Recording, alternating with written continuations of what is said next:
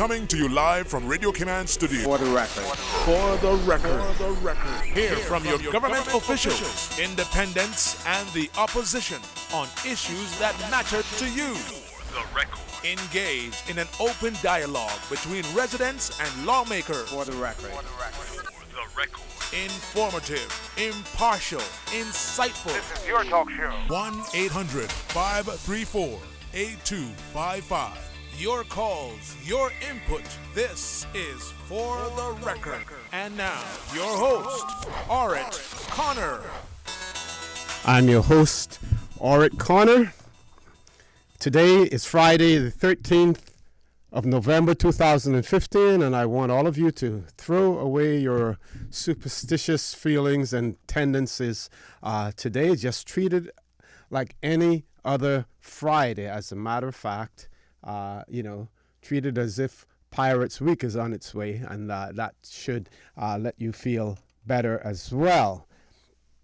I want to say that For the Record is a show produced by the staff and management of Radio Cayman, geared towards keeping you abreast of issues as they arise and play out on the local, regional, and international scene. I am your host, Orit Connor, and you're welcome to join me every Monday, Wednesday, and Friday from 7:30 a.m. until 9:30 a.m. Our phone lines are always open. There is always someone there waiting to take your calls. Normally, it's that beautiful voice of Miss Susan Watson. You can join in the conversation by calling us on our toll-free number, courtesy of Lime. That number is 1-800-534-8255. You can also call us on 949-8037 and 949-6990.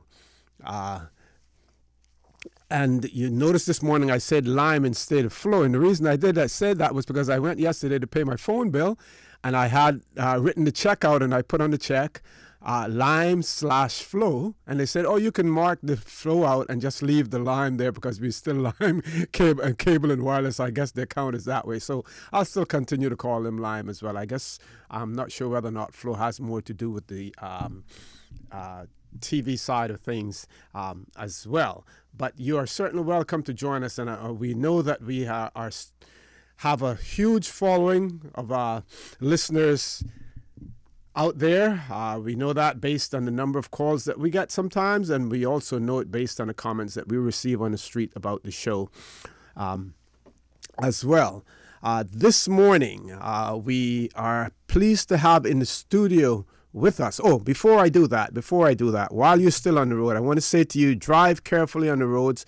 There apparently is a little small vehicle, anywhere from Kent Rankin's place in Bordentown all the way down to Northwood. Every morning, we're getting drivers complaining that that vehicle is driving in the wrong lane. So they're going towards town, but they're heading in the right lane, crossing all of the traffic. Apparently, it's a female driver there, and that driver needs to understand that they're putting other people's lives at risk. I'm hoping someone is going to be sending me the license plate number of that vehicle, and we're going to name and shame on the air, at least as far as the license plate goes. But I'm also made to understand that reports have been made to the Royal Cayman Islands Police Service. I believe someone tried to call in again this morning about it. And people need to understand, if you don't care about your safety, then consider the safety of others. I know that may be asking a lot of you, because you should really be caring about yourself first and foremost. And if you don't do that, then, I find it difficult that you'll care for others. But something needs to be done with that driver. And if anyone from the Royal Cayman Islands Police Services is listening in, then we would encourage you to monitor that stretch of road before 7 o'clock in the morning. I believe it's probably somewhere around about between 6:45 and 7 o'clock. Monitor that stretch of the road so we can get that crazy driver off the road. So this morning we have the pleasure of having in the studio with us Mr. Kevin McCormack, who is the courts administrator. And as I gave you a preview earlier this week, he will be talking about the court system. I want to alert and remind our listeners that we will be taking calls, but we will not be discussing current cases, past cases, or future cases as well. Those are all off limit. Mr. McCormack is here this morning. We want to talk about the judicial system. We want to give you an idea of how it works, so those of you who have to navigate the judicial system, either for criminal proceedings, hopefully not, for civil proceedings, or otherwise, that it helps you. In order to give you a true picture, a clear picture of the whole situation, we're going to talk about the courthouse and the facilities there. We'll talk about the range of cases dealt with, but we won't talk about specifics. We will talk about the resources available through the website, the Judicial Services website, not the Judicial Services Commission's website, but the Judiciary's website. We'll talk about initiatives. For instance, the problem-solving courts, the alternative dispute resolution, and we're also going to be talking about the new sentencing guidelines that have recently been issued by the Chief Justice. So, Mr. McCormack, without any further ado, I want to say good morning and welcome to For the Record, sir. Good morning. Thank you, O.C. Pleasure to be here. Sure. Well, first, I'd like you to tell our listening audience about yourself in terms of the post of courts administrator. Thank you. Yes, I've grown up in the court service in England. I spent about 25 years working in magistrates' courts there, having qualified as a lawyer, and then working in the management of magistrates' courts, working in the courtroom, and in the office side of the business too. Then I had 10 years in central government, working for the Ministry of Justice in London, primarily around sentencing for criminal offences and developing policy in that area. And as a courts administrator here, you're almost the equivalent of a chief officer in that section? Yes, it is the chief officer for judicial administration, so responsible for the whole of the administration, both strategic and operational. Okay. And in the time frame, Mr. McCormack, that you have been here in the Cayman Islands and involved in judiciary and with the judiciary, how have you seen it evolved over those years? I think the pattern for the courts here over the last 10 years or so has shown that there has been a substantial increase in the volume and the complexity of the work that has had to be managed through the court system. Everyone will know that the court itself was built almost 40 years ago. And from what I've been told, it had 2 courtrooms at that time, and many people thought it was an extravagance to have that many rooms available. We now operate across 2 buildings. We have 7 separate courtrooms. We also have judges' chambers in which we can hear cases. And most days now we are operating 10 or 11 separate court hearings. So the whole system has had to cope with all the problems that level of volume brings, covering the whole range of business, from the traffic tickets through to the multi-million-dollar international financial disputes. Okay. And talking about international financial disputes, how are we viewed as a jurisdiction in terms of our judicial system for international disputes? Yes, we have a high reputation. The judgments of the court are referred to by other jurisdictions, and there is a lot of interest in what happens here. Through the judicial website, people can have access to the judgments of the court, whether they're published formally in the Cayman Islands Law Report or whether they're published just as the judgments on the day. And the number of people we have subscribing to the website to get access to those from all over the world, from the Far East, from Europe, from North America, is huge. Okay, before we start to talk about the courthouse itself and the facilities and the future of the buildings and even the location, for the benefit of our listening audience, can you outline the various tiers of the court system, starting probably with juvenile court and going all the way up? Yes, we have three basic levels of court: the summary court, the Grand Court, and the Court of Appeal. Within the summary court, there's a range of business that's undertaken, the straightforward criminal and the civil work. And for the criminal work, that is split between adults and youths. So there is a separate court that deals with 17 and under and that deals with adult offenders. We also have the coroner's court, and this week we have that court sitting in Cayman. There are a number of inquests to be held there, and so from time to time we will have those sittings in one of the sister islands. The summary court itself sits there once a month for 2 days and deals with a wide variety of criminal and civil.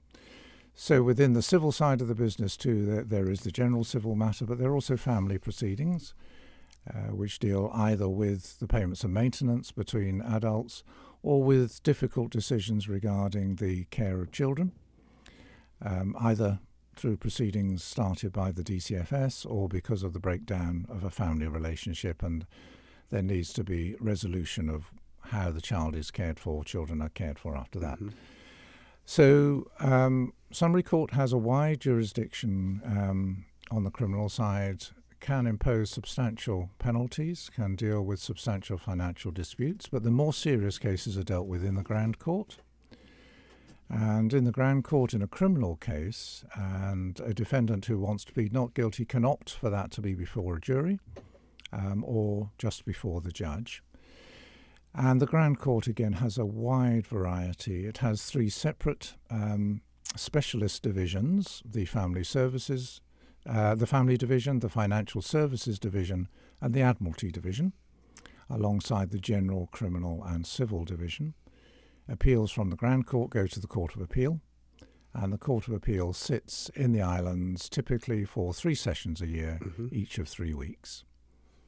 Okay, and within all of those 3 different layers of the courts, how many judges are we dealing with there, and how many? And you don't have to give the precise number, but do we have some that are resident here and then some, who are transitory? Yes. In the summary court, the magistrate who sits in the summary court, we have a chief magistrate and 2 permanent full-time magistrates. Mm-hmm. We also have 5 acting magistrates who sit as required, and typically, most days, we have at least 2 of those sitting in court. All of those are resident on the island.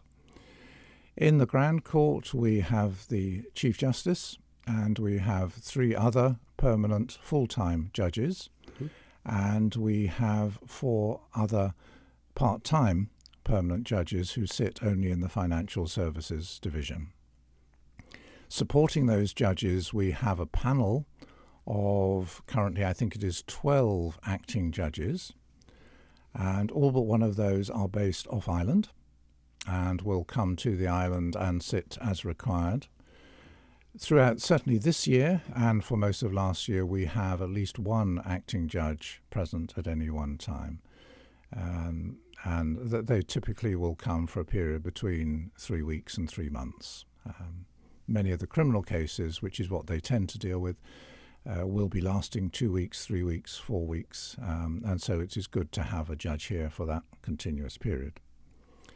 All the Court of Appeal judges are based off island. Mm-hmm. There are 7, and the current president, Sir John Chadwick, is on island for the current session, which will be his final session on the island, and he will be retiring as president early in 2016. Okay.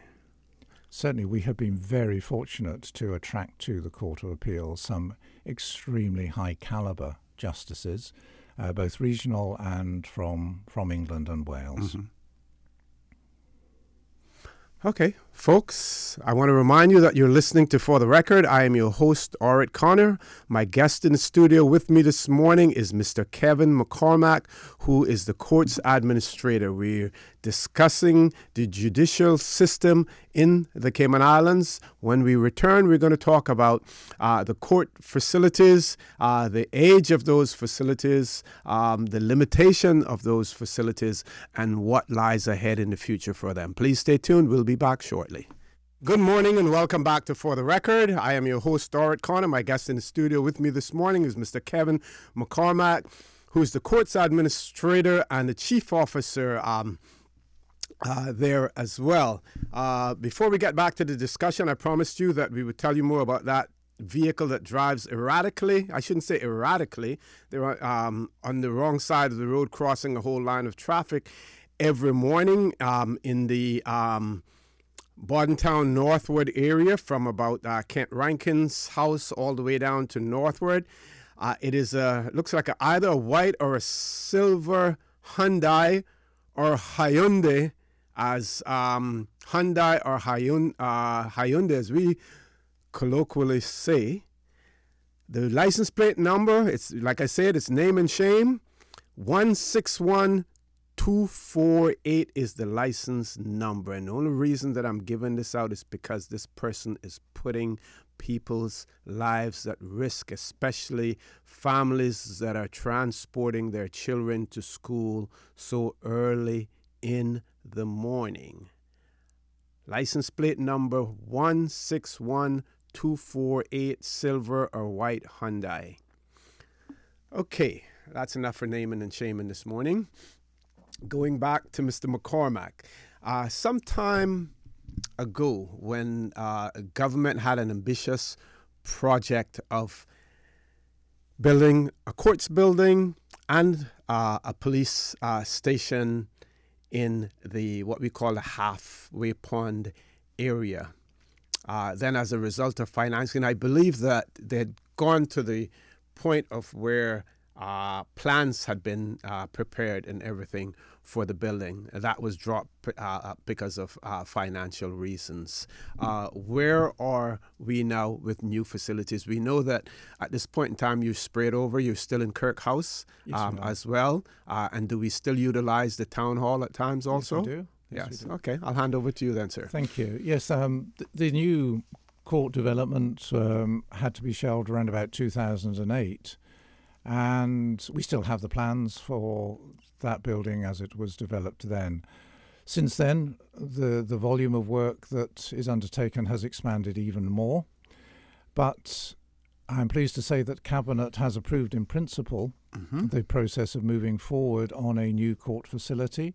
And we are just at the point of letting a contract to consultants to draw up the outline business case. And if all goes to time, that should be ready to go back before Cabinet early in 2016. So once a decision is made on that, we will be able to start on the best available option. Currently under consideration, there are a variety of possibilities. Certainly the halfway pond site is still unoccupied. It's not being used for any other purpose. And that has its advantages and disadvantages. There are also some possibilities within the centre of Georgetown that are going to be considered seriously. And there will be a number of others, I'm sure, which the consultants will assist us in identifying for the future. And certainly we need something dramatically better than what we have at the moment. Okay. Now, I know you're not an architect, but similar to what we've seen in terms of the design of airports after 9/11, and we've seen instances in here in our local courts where people have been found to be carrying contraband inside the court's building. So you have a screening process there. Yes, we do. When it comes to the holding of prisoners and everything else. Has anything changed in terms of the design of courthouses? Yes, there is a lot of experience in developing and building courthouses both in North America and in England and Wales. the way that we operate our courts is closer to the English model than to the American model in terms of how the attorneys are presented, where the parties to proceedings sit, and how the proceedings are conducted. And certainly in the last 25 to 30 years, there has been a lot of court building in England. And although there is no standard design guide, there has been a lot of thought given to how you can construct a building that provides safe circulation routes for all the different parties. So we need to provide good circulation routes for members of the public, for those attending court hearings. We need to provide separate circulation routes for judges, for magistrates, for staff.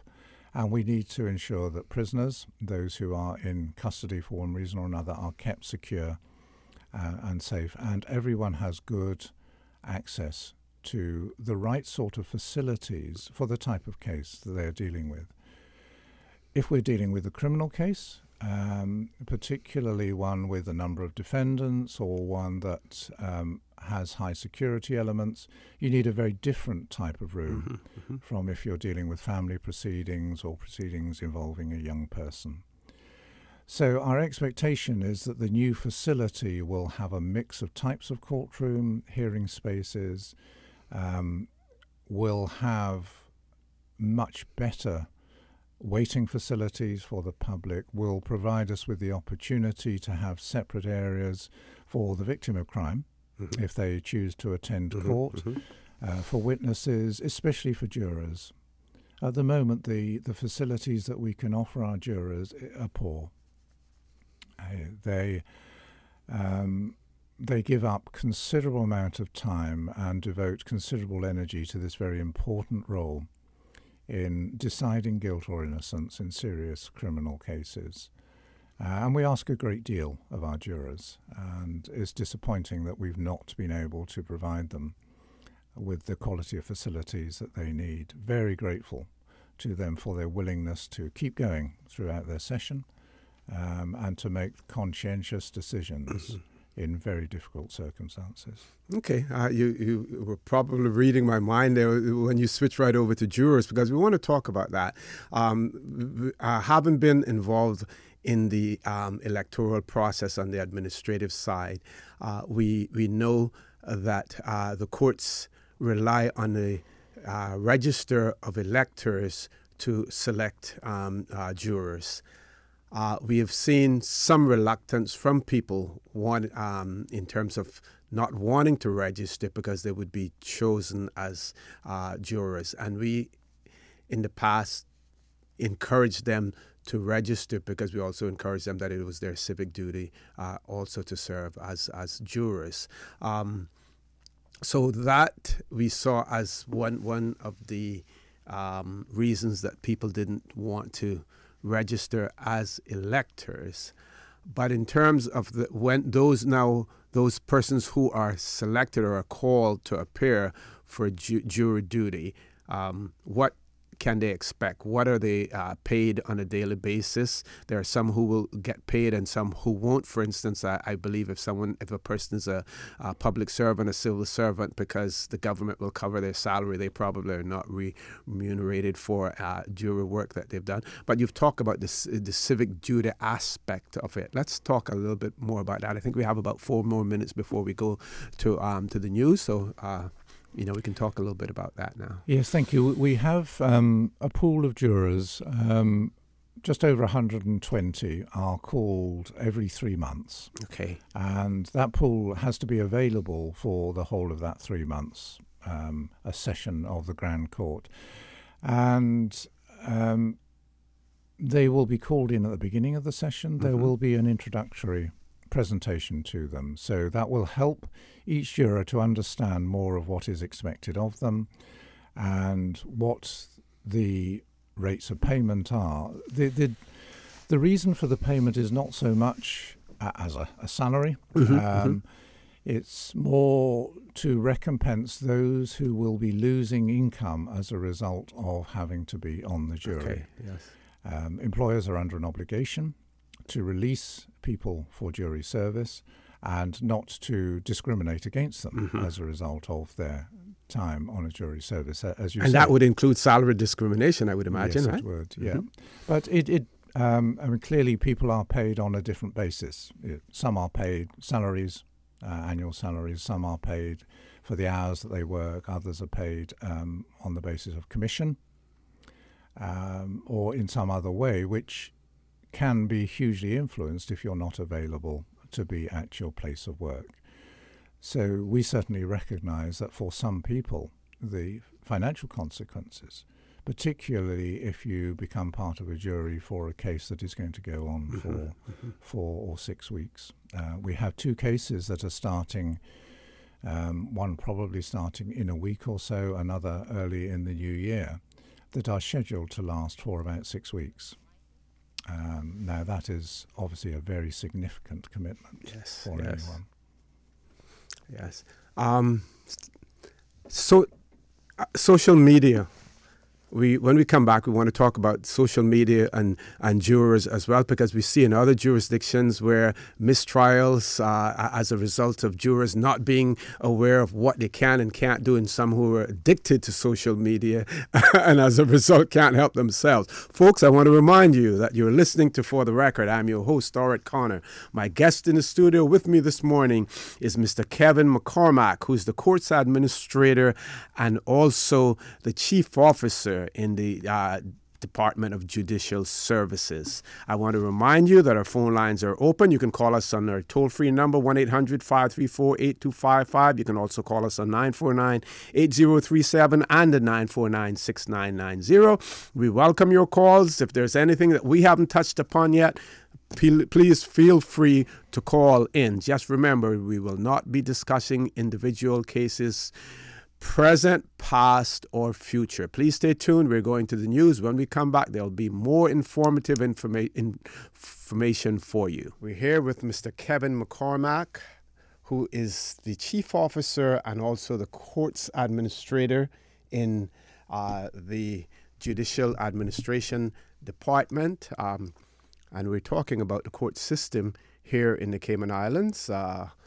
You never know when you may be involved in the court system, either hopefully not criminally, but civilly or otherwise. Some of you may encounter that erratic driver that we're talking about and may have to go in as a witness or hopefully not a victim of that person's erratic driving, as well. When we left for the commercial break, I promised you that we would be talking about the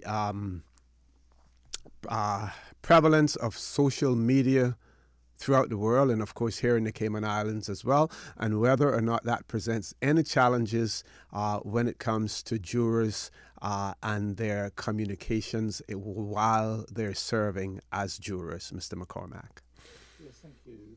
The job of any court, whether it's a jury or whether it's a judge or magistrate sitting alone, is to make their decision on the basis of the information that is put before them by the parties. Over the last years, we've seen such a growth in social media, we can find out almost anything we want to, one way or another, and it has been very tempting for jurors to think about doing some research which will supplement what they have been told in court. There were 1 or 2 high-profile cases in England where jurors have done that, and the judge has had to take a very severe line with those jurors, and it is very important that anyone who serves on a jury restricts themselves to the information that is put before them in the courtroom.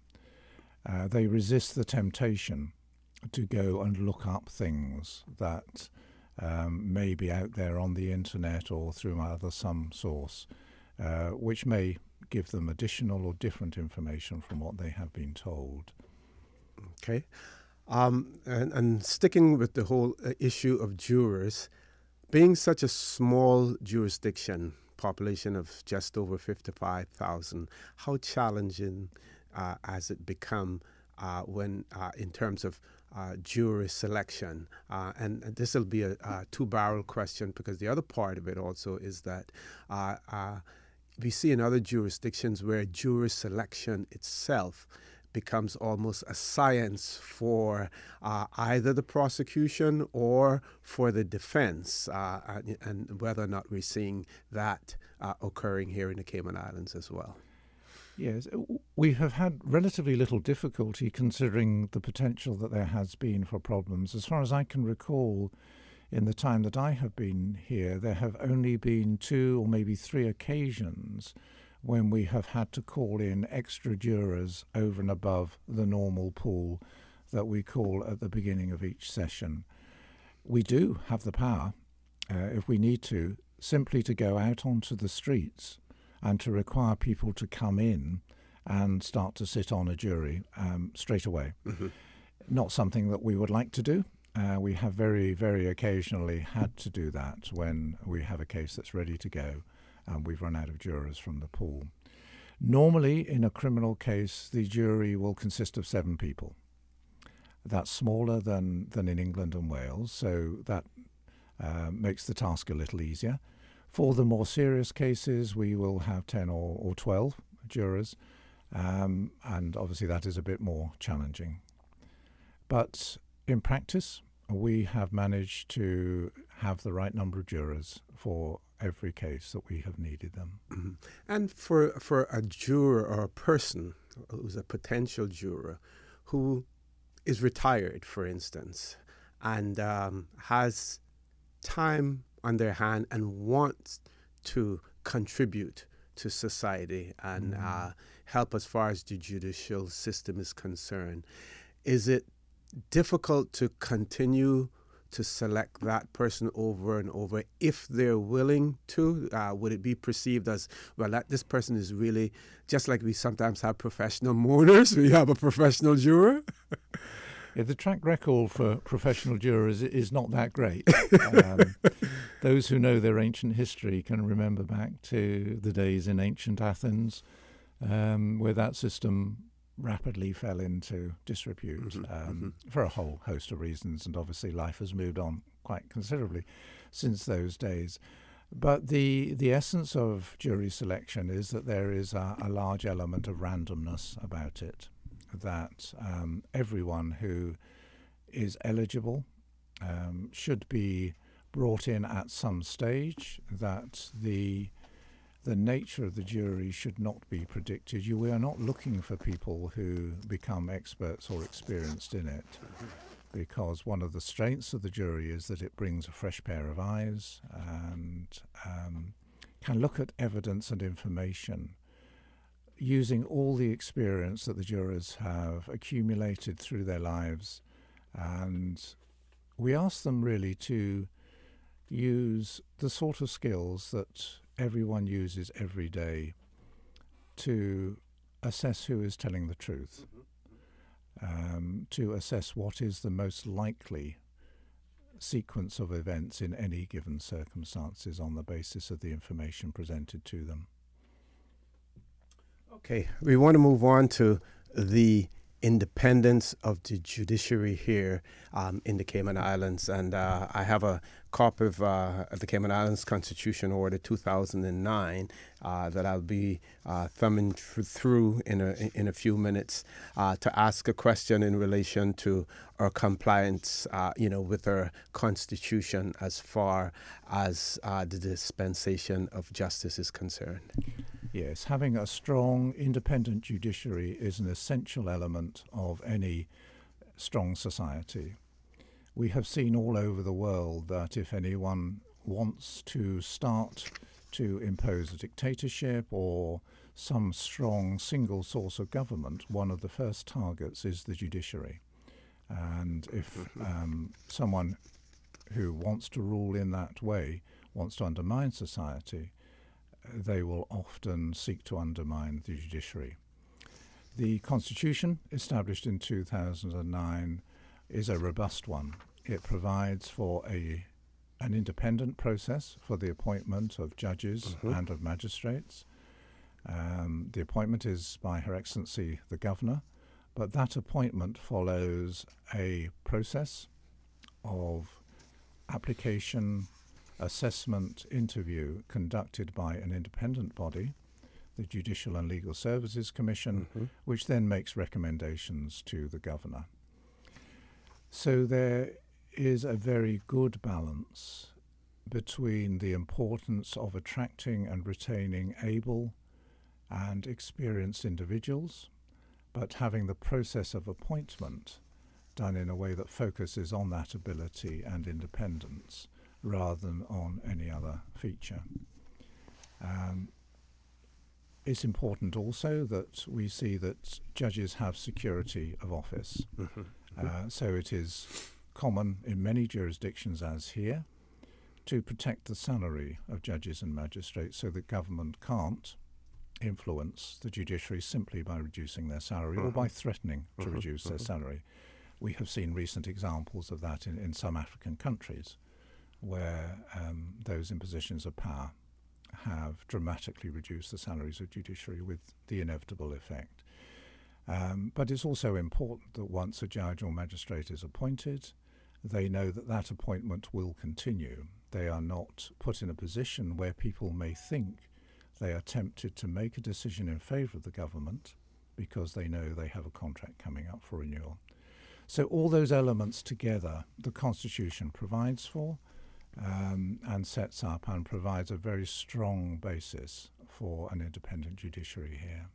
So when we look at other jurisdictions, for instance, where judges the positions are elected positions, when you compare them to what we have, certainly ours is certainly less free from influence and interference in that regard, based on what you've said.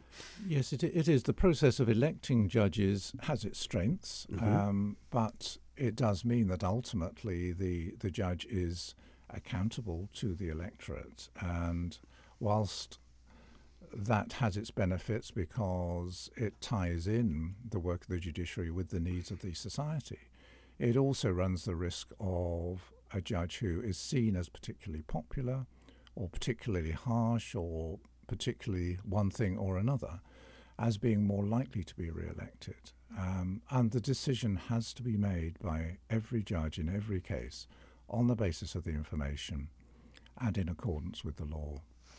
Okay. When we look at Section 26, subsection 1 of our Bill of Rights,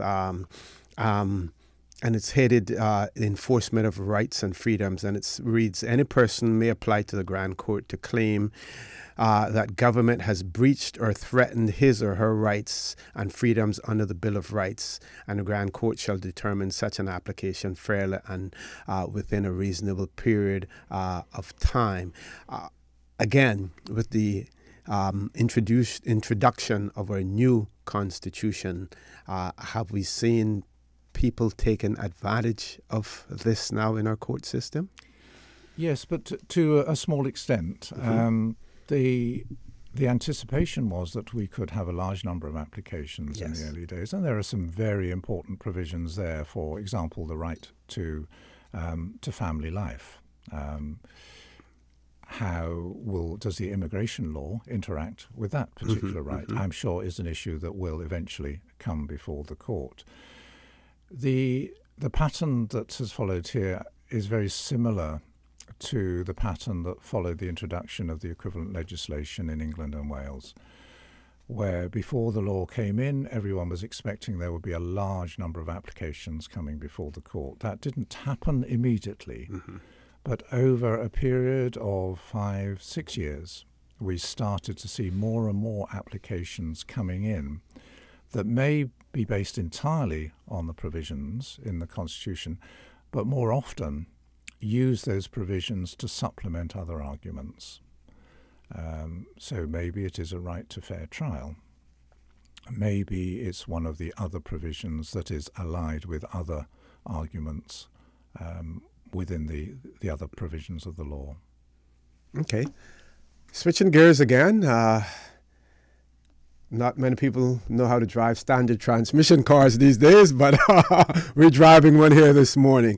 We want to talk about the new sentencing guidelines, and I'm going to take the opportunity to read some of the Chief Justice's comments, the Honorable Anthony Smelly, in relation to it, his foreword, and it says it is now part of the modern day reality that criminal offenses in the Cayman Islands are very broadly defined and involved different levels of seriousness and complexity.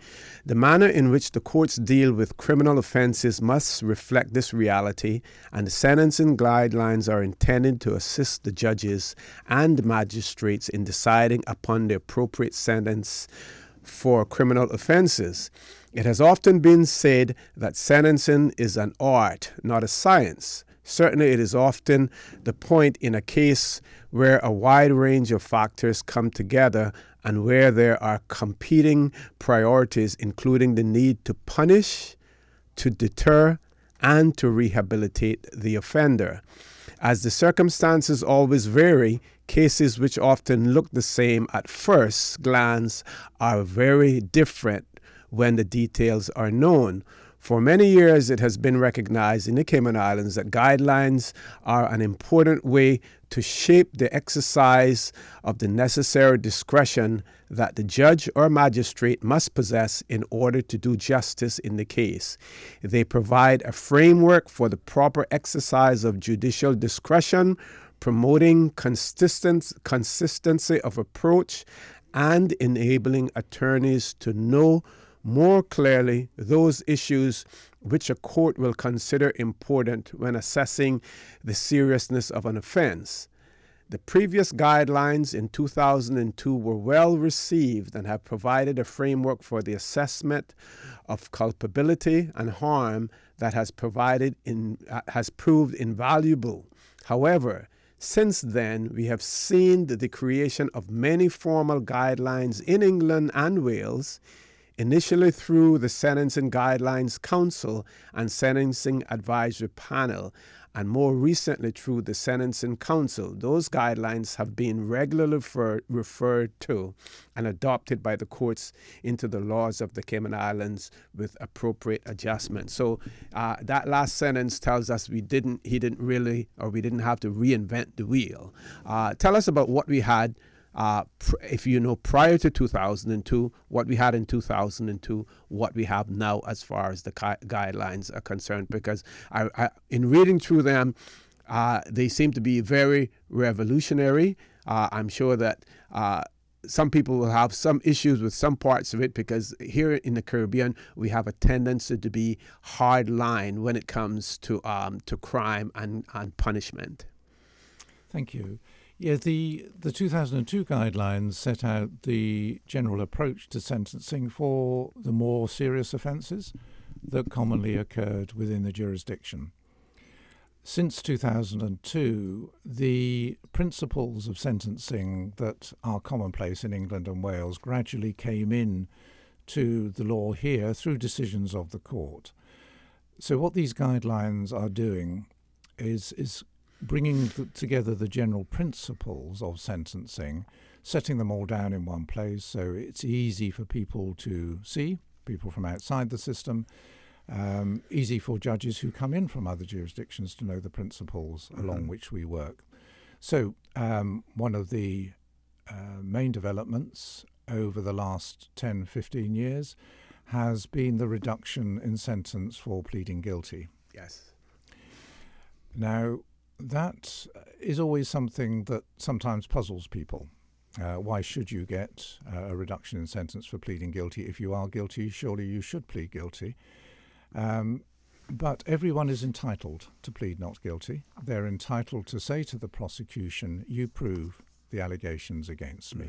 That is part of our rights as citizens and part of the obligations on the prosecution to do so.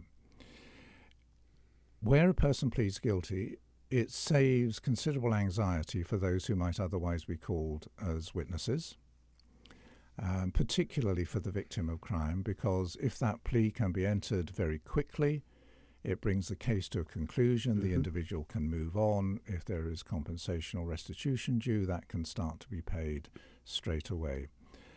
Obviously, there are benefits too in court time. The more people who plead guilty, the more cases we can deal with more quickly, and therefore the quicker we can get to those cases where there really is a dispute.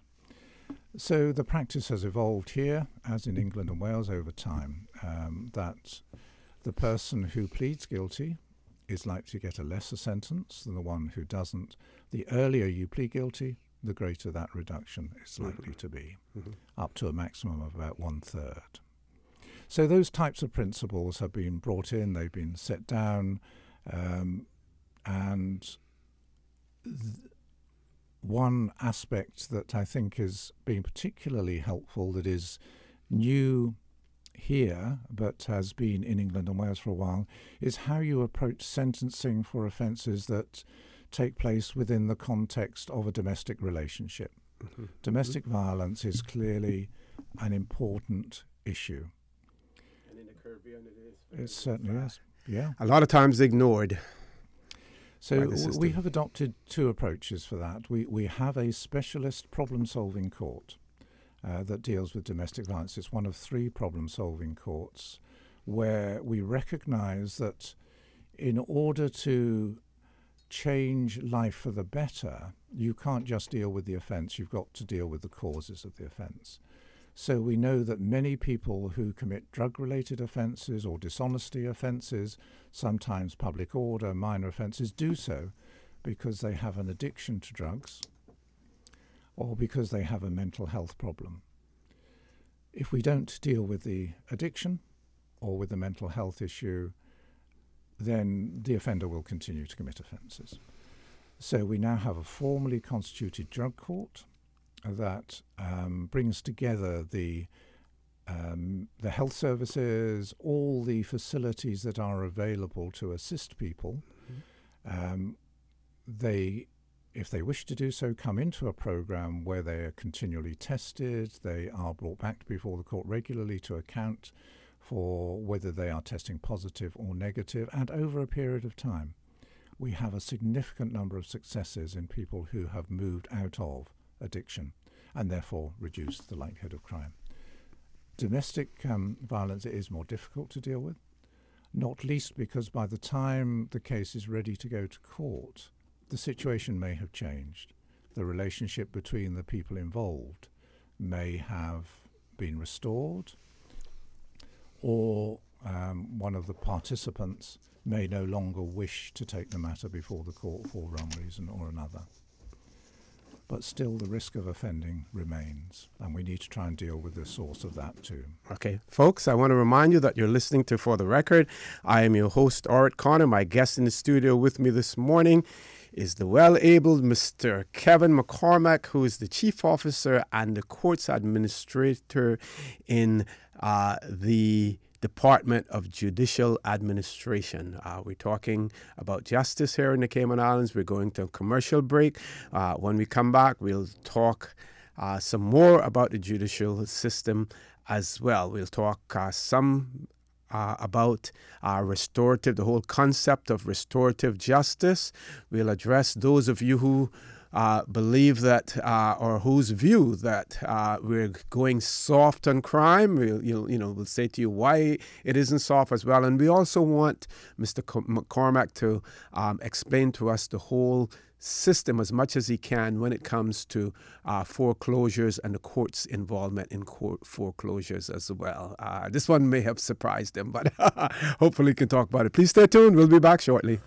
Good morning and welcome back to For the Record. In the studio I have with me this morning Mr. Kevin McCormack, the Chief Officer and the Courts Administrator in the Department of Judicial Administration.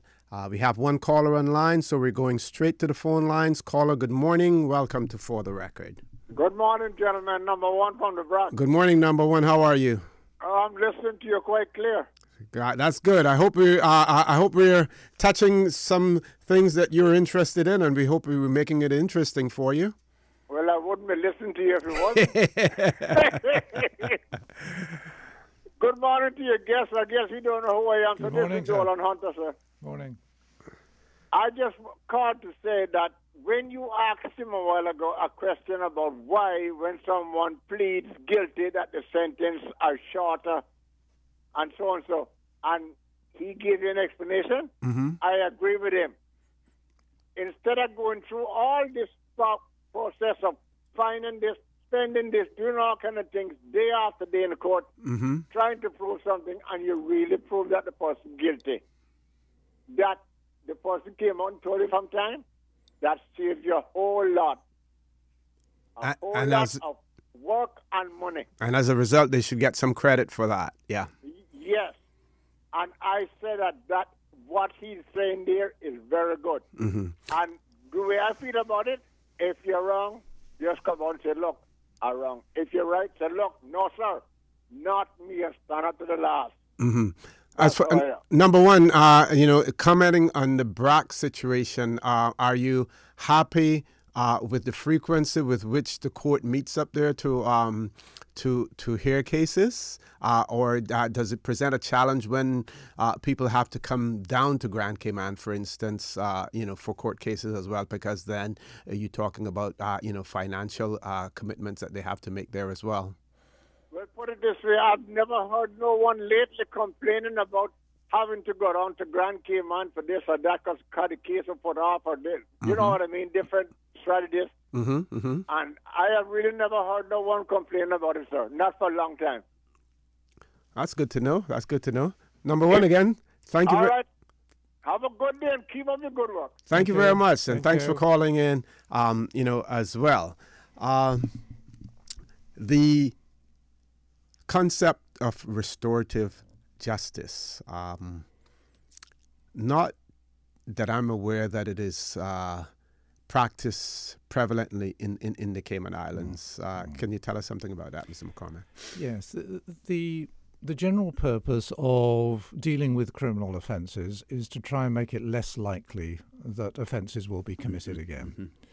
And that has two main aspects. There's what's often called general deterrence, the way in which you create a climate in society that recognises if you break the rules that society has set for itself, there will be a sanction, and that the sanction is more onerous than the benefit that will come to you from committing the offence.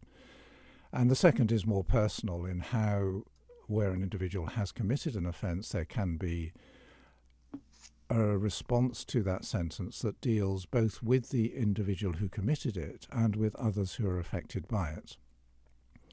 What restorative justice has done is to recognise that there are some situations where the victims of the crime have a genuine interest in the way in which the offender is dealt with and can benefit from that being done in a collaborative way, and the offender can often benefit. So it was an approach that was pioneered in parts of Canada and parts of New Zealand, and then taken up in Australia and to some extent in England and Wales, which identifies a way of responding to crime that can either directly involve the victim, gives the victim, if they wish to do so, the opportunity of talking directly with the offender, of making the offender aware of the impact of the crime upon them, and the difference it has made. And there are some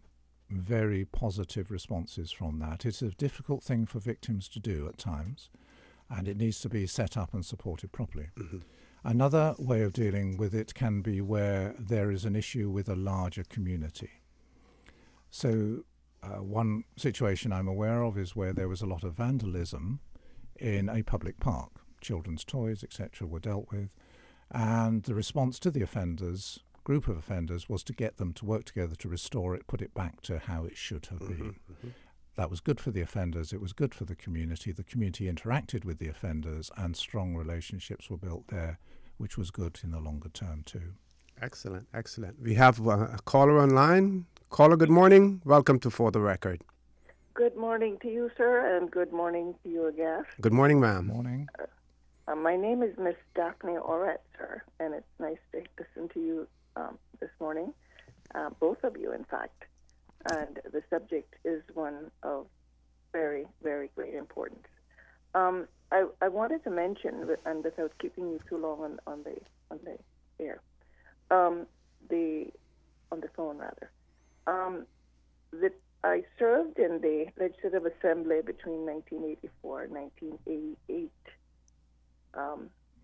While there, there were a number of things which I discovered, but there were some things when I was able to look deeply into the matter, found out that the sentencing was simply not fitting the crime.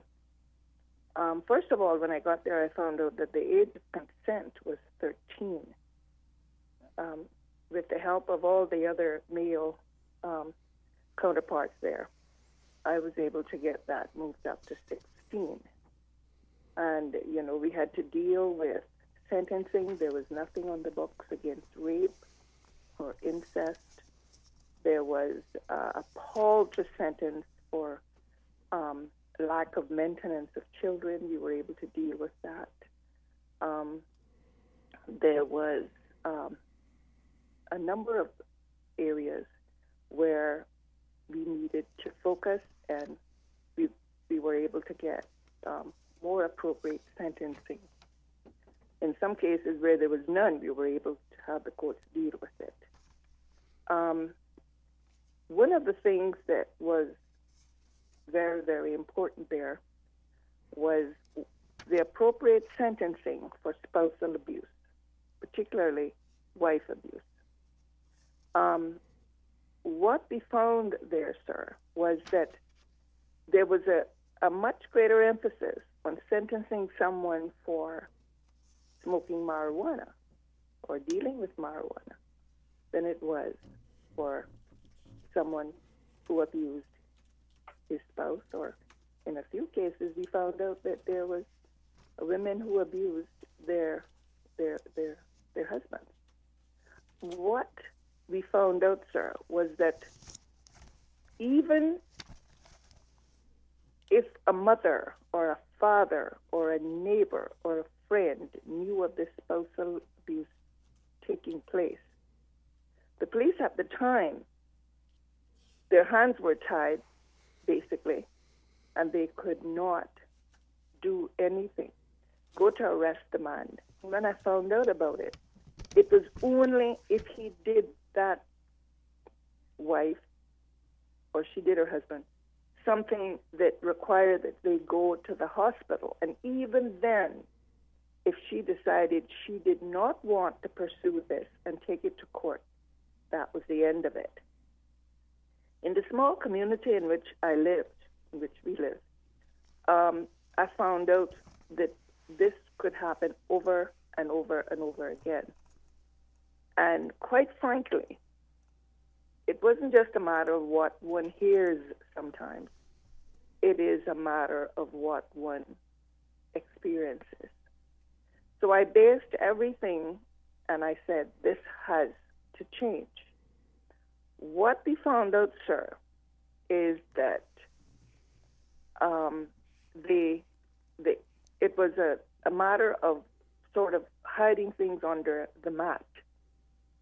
I believe that even though things were changed as far as sentencing was concerned, and the fact that the community in many cases over, for goodness sake, don't take it to court. Don't let people know about it. Don't let it continued.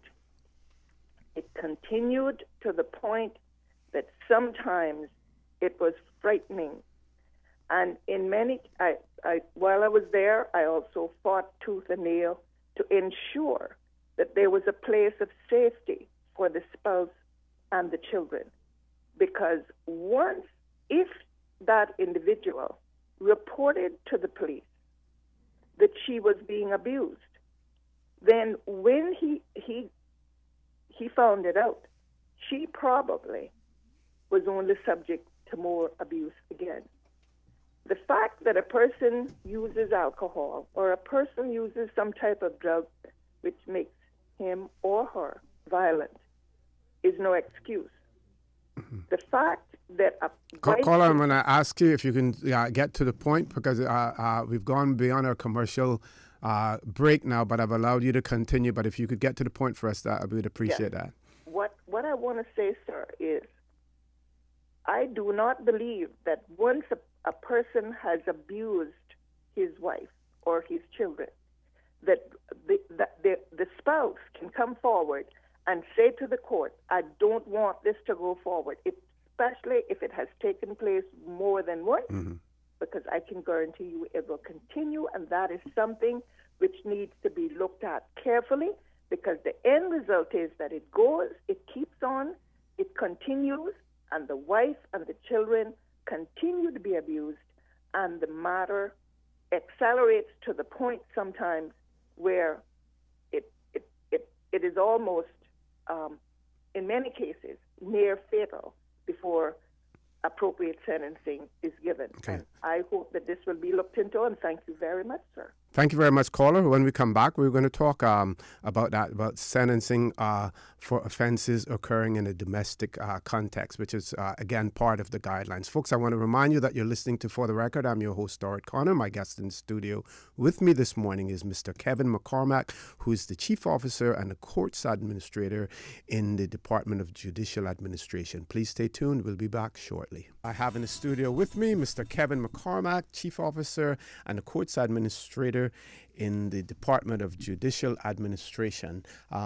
We're going to talk about what our caller just mentioned earlier, but before we do that, I want to enumerate the general principles of the sentencing guideline for the benefit of our listening audience, Mr. McCormack. And the general principles: one is the aims of the sentencing; two, seriousness of the offense, the principles of culpability and harm; three, the custody threshold; four, the principle of proportionality; five, the totality principle; six, concurrent/consecutive sentences; seven, the sentencing process; eight, aggravating factors; nine, mitigating factors; 10, reduction in sentence for guilty pleas, which you talked about earlier; 11, reduction in sentence for assistance to the prosecuting or enforcement authorities;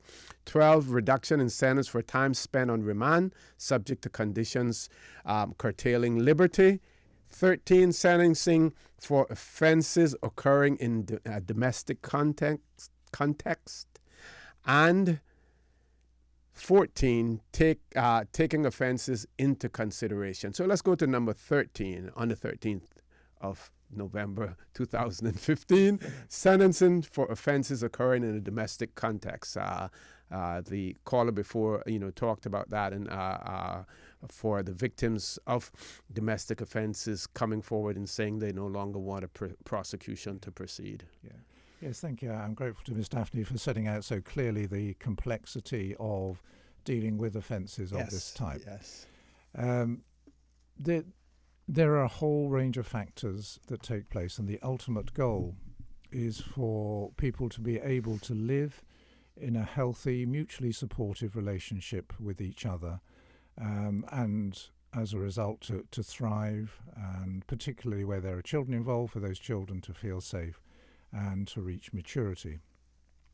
Where violence takes place, it is often difficult to know how best to respond to it.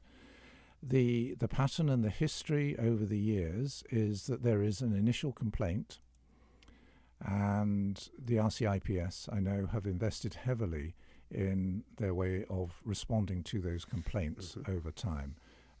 We know the refuge has been set up as an additional resource there. By the time the case gets to court, there will, for a variety of reasons, often be a change, and the person who's the victim of the assault does not want to give evidence. Now, the approach that's been developed in some other jurisdictions is to ensure that the evidence gathering at the first point of the first report is more thorough and more comprehensive, and can be put before the court whether the victim wishes to give evidence or not.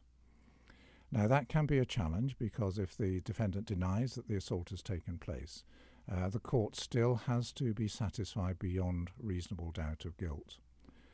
One of the complexities for the victim is that the person who committed the assault is often the person who is bringing income into the family. And if that person is sent to prison, which they may well do if the offence is proved, they not only lose another person around the home, but they also lose their source of income. So all these factors really have driven the establishment of the Domestic Violence Court. And the aim of that is to do, as Ms. Daphne suggested, to try and bring together the various agencies that are involved and create an environment where it's appropriate, the underlying issues are dealt with to enable the parties to live together harmoniously and without violence taking place. There will always continue to be offences that need to be dealt with in the traditional way. They need to go through. Now, what you've presented to us there is that there has to be quite a working relationship between the judicial administration and other arms and agencies of government when it comes to domestic violence and maybe other cases as well. Yes. And how does that play out here in the Cayman Islands? The best example is the Drug Rehabilitation Court, and that is a shining example of the different parts of government working together to deal with underlying problems. That has now been operational for over 5 years and is well regarded elsewhere in the region as well as within Cayman. We are now developing a similar approach with both mental health and domestic violence. They are informal in the sense that there is no legal basis for them at the moment, although we hope to be able to move towards doing that in the near future. Certainly with the mental health court, we have typically seen somewhere between 19 currently and about 30 individuals who come through that court and are provided with greater support than if we just went through the traditional route. Okay.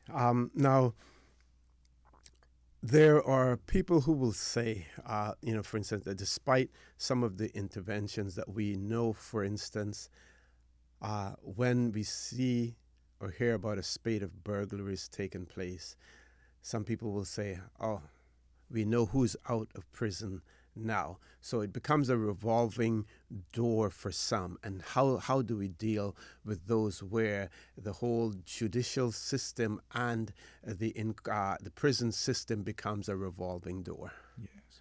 Yeah, this is a complex and difficult problem which every society faces. The prison service has set up a much more elaborate and developed system of working with offenders to make it less likely that they will continue to commit offences when they come out. But the prisons receive people who have already got well advanced in years. They have been through the school system. They have been through so many other experiences in their own lives, and that at the age of maybe 17, but typically early 20s or late 20s, the prison service receive this person and try and work with them. But the government has to adopt a whole system approach.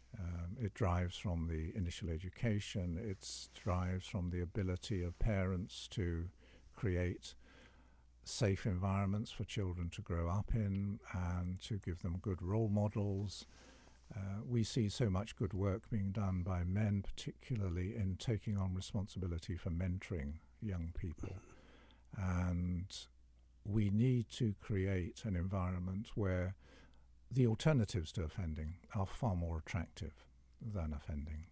Certainly, folks. I want to remind you that you're listening to For the Record. I am your host, Orrit Connor. My guest in the studio with me this morning is none other than Mr. Kevin McCormack, who is the Chief Officer and the Courts Administrator in the Department of Judicial Administration. Please stay tuned. We have lots more to talk about. We want to talk about how these new sentencing guidelines issued by the Chief Justice, how they will help the legal representative of clients navigate the court system as well and make it easier for them to provide advice to their clients. Please stay tuned. We'll be back shortly.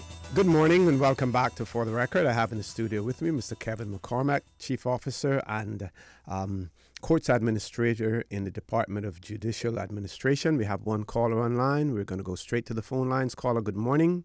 Welcome to For the Record. Good morning, O.C., and good morning, Mr. McCormick. Good morning, sir. How are you? Very, very interesting show. Very, very, what I would say, an intellectual. Thank you. Thank you. The thing I wanted to mention was that I've read in recent times, you hear about all of these cases that go before the court and the judges throw them out because the prosecution didn't have enough evidence and stuff like that. Mm-hmm. And I'm wondering if there's some way that they could make sure that when these, I don't know who would be doing it, but that somebody could vet those cases prior to going to the court and look at it and say, I don't think you got enough evidence here, because I know it's costing us a lot of money. When they go to court like that and they lose a case, it's costing us money in different ways. So, But you have to bear in mind now that the courts have to remain impartial in that, and the decision by the courts that there's not sufficient evidence is really they're playing their role in that. I understand that. Okay, good. That's what I'm saying. It's not the courts. It's not the court's fault. What I'm saying is, from the prosecution standpoint, they must make sure that they got all their ducks in line and all that kind of thing that before they go to the court, because it seems that's what it is. Because when the judge throw the cases out, they said it basically is saying, well, how would God think could you bring this before this court? Because you don't have the evidence to back your accusation. Mm-hmm. So this is what I'm talking about. Yep. Yeah. All right. Okay. Thank you very much. Thank you very much, caller, for that.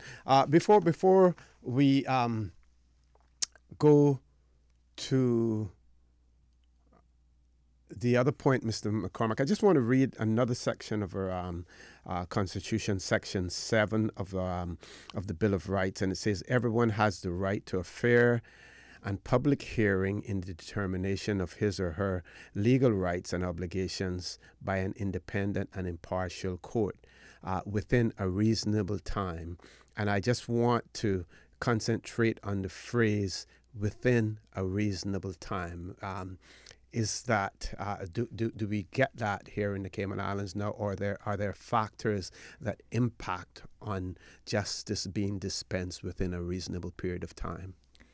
Yes, I think reasonable term is always difficult to define, and depends what the comparison is. I think we always strive to have cases dealt with more quickly than many. Some cases are dealt with extremely quickly. They come in, they're dealt with on the first or second hearing, and that's an end of it. Others can take a lot longer. Compared with many courts across Europe, we do exceptionally well. You can be in some systems across the world where you can wait 2, 3, 4 years to get your case before the court and resolved. It's very rare for us to get anywhere near that. The vast majority of cases are dealt with in much shorter periods of time. But the point that was made by our caller just now is an important one about the quality of preparation that goes in. The prosecutor in a criminal case will make the decision to prosecute on the basis of 2 criteria: whether there is sufficient evidence to put before the court to raise a reasonable prospect of a conviction, and whether it's in the public interest to prosecute. The standard that the court applies is a tougher one. In order to find somebody guilty of a criminal offence, the court has got to be satisfied beyond reasonable doubt. Often the difficulty that our caller referred to is the fact that the prosecutor will have enough information to satisfy the first test, but for one reason or another, that has not been brought together at the time the court is ready to hear it, and the court has allowed what it considers sufficient time for the prosecution to bring that together. Now, the Office of the Director of Public Prosecution, the RCIPS, have been working closely together to improve the way in which they gather evidence and which they move the evidence between the two.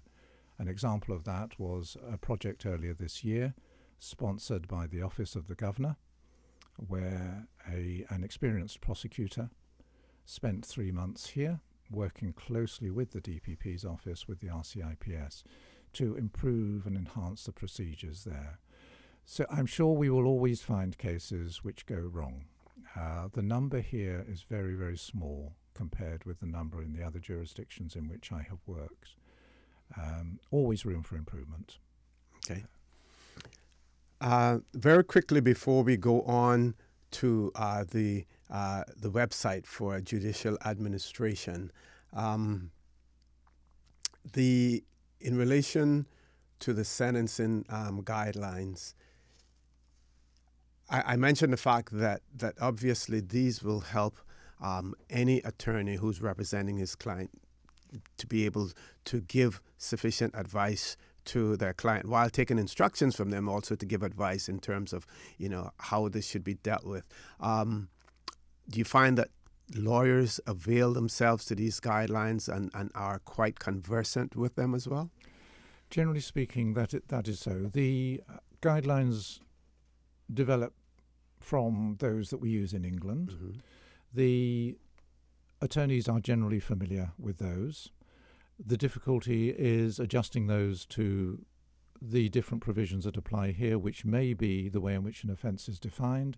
It may be in the maximum penalty for the offence. So what we're trying to do within the new guidelines is to bring those together into a form that is much easier to find and is written in a way that suits this jurisdiction. So guidelines are regularly referred to. Mm-hmm. Attorneys are by and large familiar with them and how they apply in any particular case. So we're trying to make it simpler for everyone to have access to them in a way that applies and can be understood for Cayman. Okay, let's talk about your website now, sir. Thank you. Yes, this has been quite an exciting development over the last 4 years or so. There was a major revamp of the website about 4 years ago, and we're continuing to develop it, and we're working now on some further developments.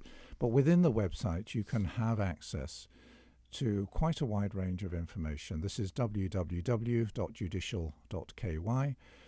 There are a number of guidance resources in there. So if you are thinking about whether you need to make a small claim in civil cases, the Office of the Complaints Commissioner has prepared a very good, helpful guide, contains the forms that you need, working alongside us on that, and that is on our website. If you need to make an application in relation to care of children, again, there's guidance and resources on that, and in a number of different areas. If you're interested in what cases are coming before the court, the cause list for every day go up on the website every day, so they're easy to find there. If you want information about the different types of courts, that is there. The judgments of the court. The most important, though, I think, element is that for the first time, we have brought together the laws that are in force in Cayman, and anyone who wants to find any of the laws that currently apply can do so through our website. That is kept up to date, so every time there is a new law or an amendment to a law, that is included in there. You have to register, but you can get access to the laws without having to pay any fee for that. Okay. In the past, we have seen the court system inundated with traffic offenses. Do we now have a separate traffic court that deals exclusively with traffic offenses and nothing else? We do have a regular traffic court. Magistrate sits in that and deal with, as you say, a large number. The starting process for many traffic offences is the issue of a ticket. Mm-hmm. The advantage of the ticket is that it can be paid within the convenience of the individual at any time within the time allowed, usually up to 28 days. But if that's not paid, the person has to come before the court on the day the ticket says. The likelihood is that the amount you'll be required to pay is higher than if you had paid the ticket. But obviously, if you want to dispute the fact that the offence took place for which the ticket has been issued, then you need to attend court, plead not guilty. The case goes through the normal route.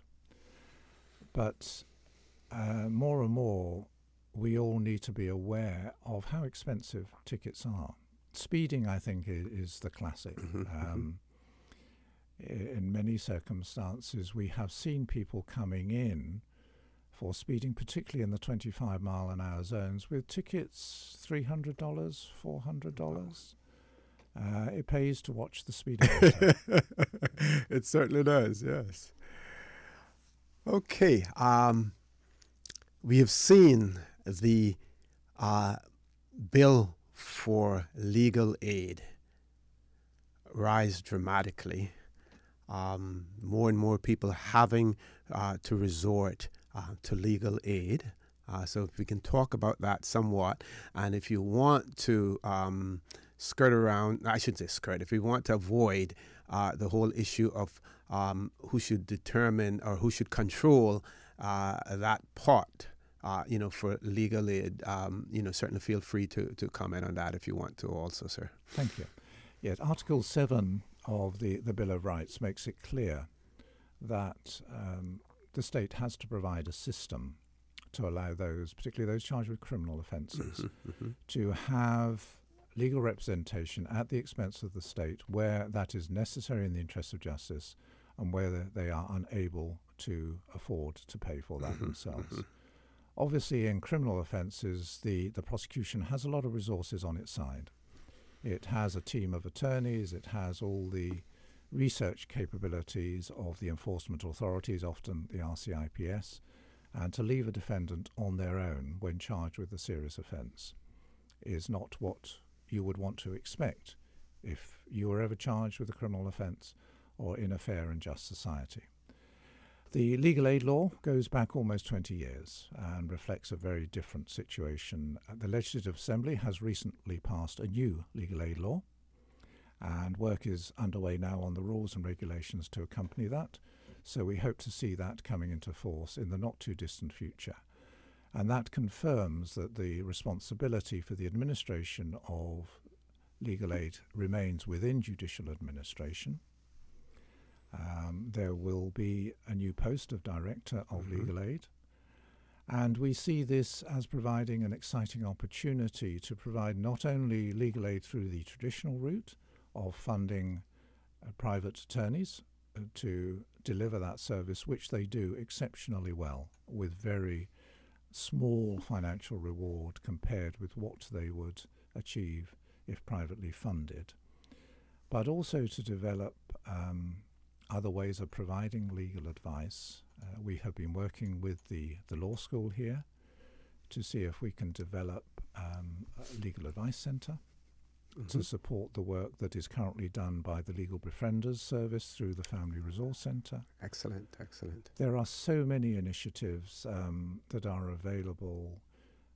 The Family Resource Centre in particular has developed a programme for parents who are separating, who have children. The tensions that are between parents who separate can be so enormous and very difficult for the parents to work out how to manage the children. That programme provides an exceptional resource for parents going through that difficult time to work out between themselves how best to manage the needs of the children. That whole concept, what we call alternative dispute resolution, is an area that we are seeking to promote much more actively. Courts have to be involved in many situations, but there are also cases where it is much better if the parties are assisted to reach resolution of their disputes themselves. Mediation is one of the main ways of doing that. Arbitration is another.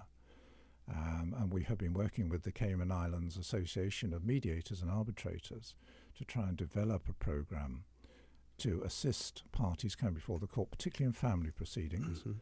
But also early next year, we're going to be developing that much further to create more situations in which parties will have the opportunities to have a properly trained mediator to assist them in reaching agreement between themselves.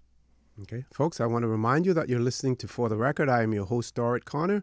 My guest in the studio with me this morning is Mr. Kevin McCormack, who is the Chief Officer and the Courts Administrator in the Department of Judicial Administration. Please stay tuned. We're going to take our final break, and when we come back, the conversation will continue. Good morning and welcome back to For the Record. I have in the studio with me Mr. Kevin McCormack, Courts Administrator, Chief Officer in the Department of Judicial Administration.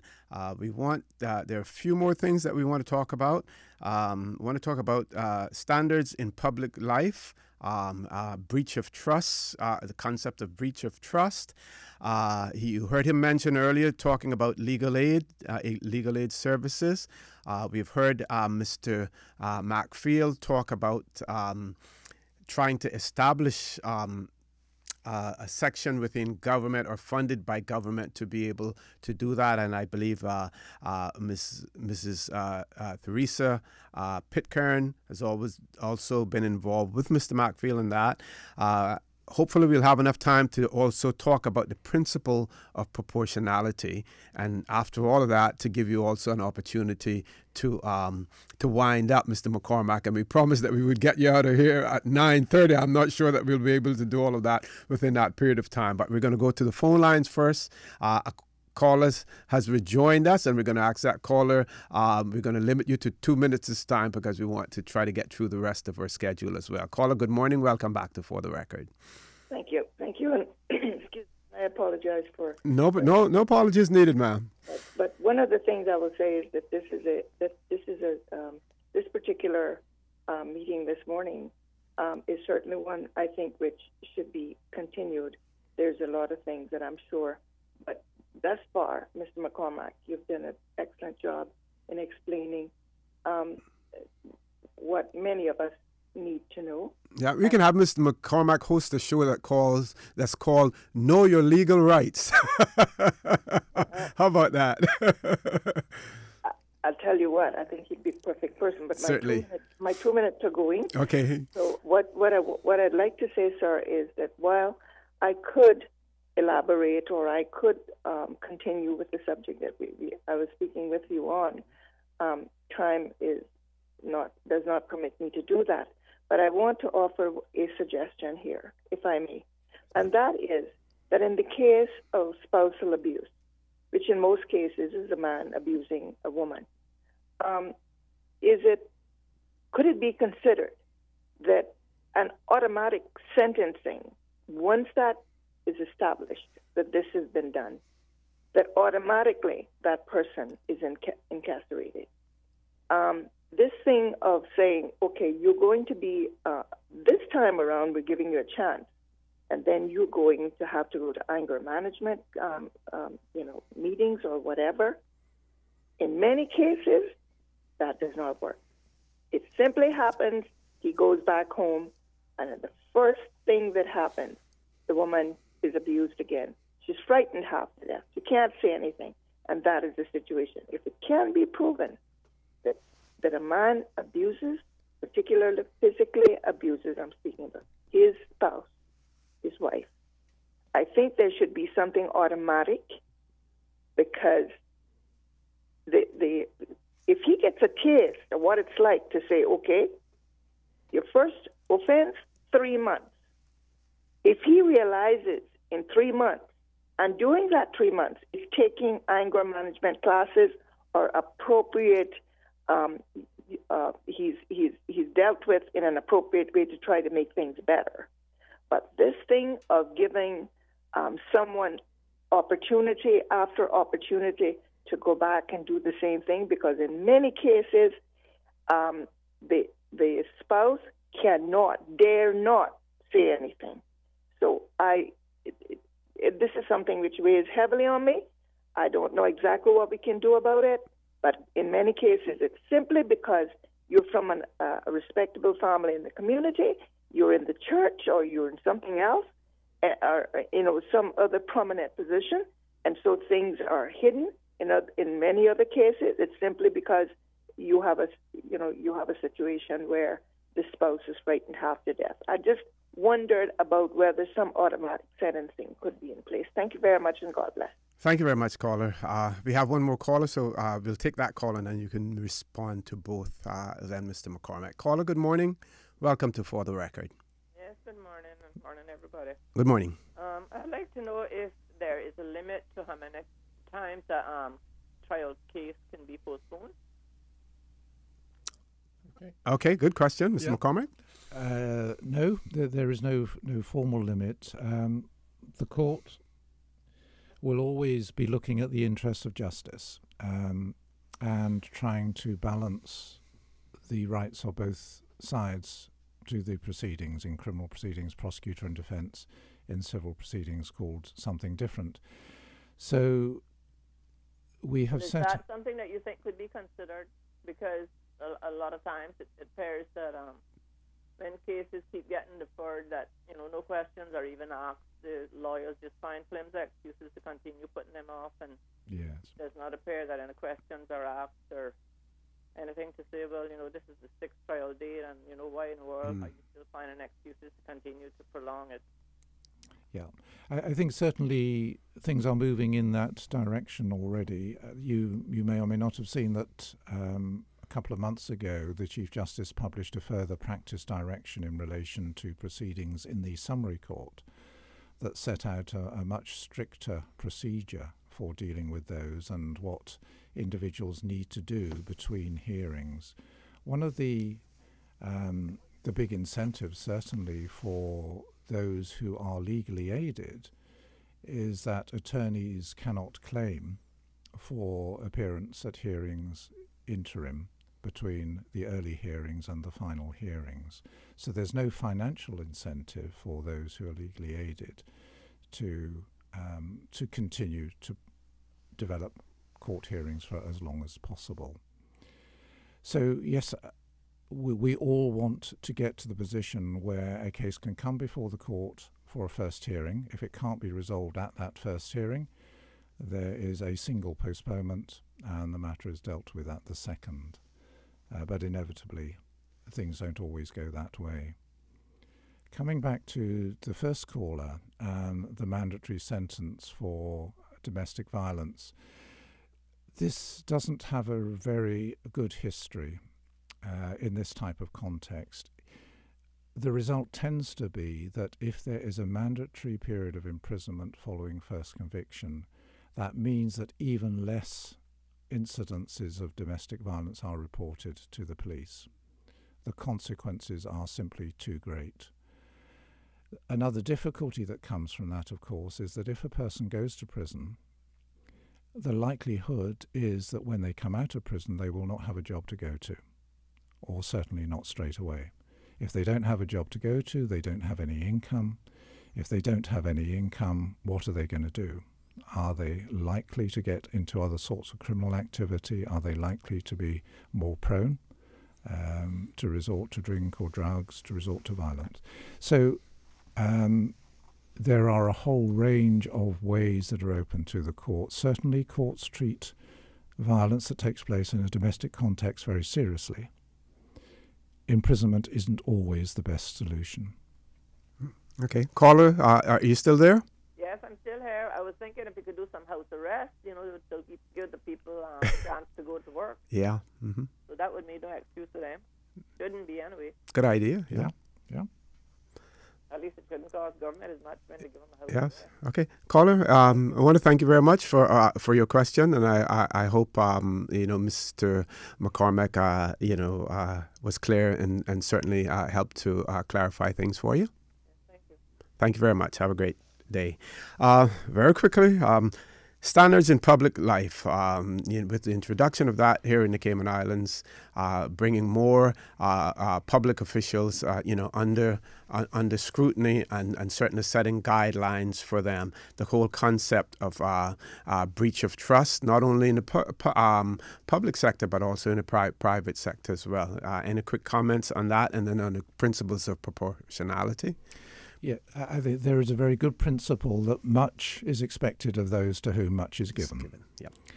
And we see that too in terms of the criminal law. So those who are placed in positions of responsibility have a greater obligation, and the consequences of breaching that obligation are more severe. Across the English-speaking jurisdiction, those who breach trust, particularly breach of financial trust, can expect to go to prison as a result of that. They are almost always first offenders. They would not have been put in that position of trust if they weren't. You can almost guarantee that they will never offend again. because that's the type of person they are, and they will never be put in a position where they can have that opportunity in the way they did before. But nonetheless, it is a recognition of the fact that accepting a position of responsibility places that higher level of trust upon you, and therefore you must expect a more severe consequence if you breach that position of trust.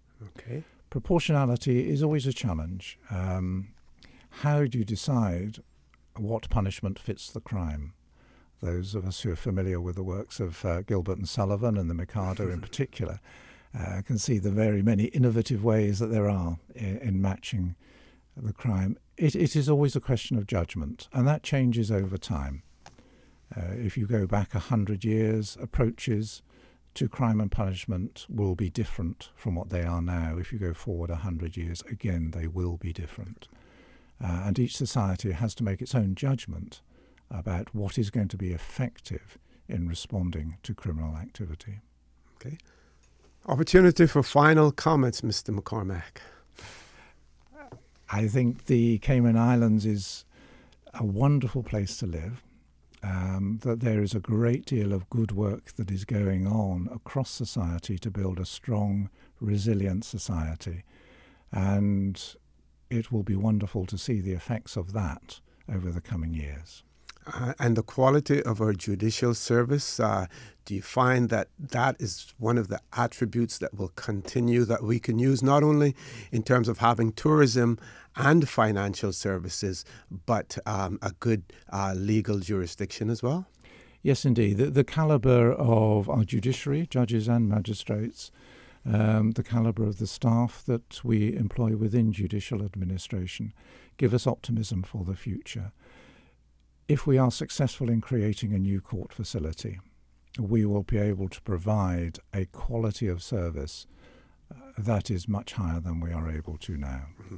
Now, in my introductory comments, I always say that this show is, to provide, information and issues as they arise and take place on the local, regional, and international scene. On the regional scene, we see in Jamaica now the whole debate of whether or not to adopt the CCJ as the final court for Jamaica. We have seen some other countries, I believe it's Guyana, Belize, possibly Trinidad to a certain extent, who have moved away from the Privy Council. We're probably years down the line before we will be faced with that challenge. But any personal views on that, sir? The number of cases that go to the Privy Council from here are very, very small. Mm-hmm. I think... We just saw one recently in the papers. Yes, one decision yesterday, but I think that was the only application that went to the Privy Council last year from a decision of the courts here. We have a very effective Court of Appeal here. We have very high calibre judges who sit on the Court of Appeal, and that, I think, provides a very efficient system for us. Whether in the longer term, if the remainder of the region goes along one route, it would be more sensible for us to do the same, will be a decision that will, I'm sure, need to be considered at some stage in the future. But for the present, having our own strong Court of Appeal works well for us. Well, Mr. McCormack, I want to thank you very much. You have made, for the record, live up to its expectations and its promise to deliver to our listening audience, and certainly by the quality of the interaction that we had with our callers this morning speaks volumes in terms of the far-reaching nature of this discussion this morning. And I simply want to extend an open welcome to you and those within the judicial administration to come to For the Record, at any point in time that you may want to do so, and that we can accommodate you so that you can certainly get your points and your concerns and your issues across to our listening audience as well. Again, I want to thank you very much, sir. Thank you, Jose. I much appreciate it. Folks, I want to remind you that you've been listening to For the Record. I've been your host, Orrit Connor. My guest this morning with me was Mr. Kevin McCormack, who is the courts administrator, but also the chief officer in the Department of Judicial Administration. I want to remind you that we are our brothers and our sisters' keepers. There is always someone out there who's less fortunate than we are, and I ask you to extend a helping hand to them. If you can't do that, then I would suggest that you donate to a worthy charity. We always want to consider those who need and not necessarily those who want. I say to you, have a great day with Pirates Week coming up as well. Please stay safe, be considerate, and also you want to be very careful and be whatever you do, do it in moderation as well. God bless. Have a great weekend. On Monday, you will join Miss Donna Bush, and she will be having Premier Honorable Alden McLaughlin on with her on Monday morning as well. God bless. Have a great day.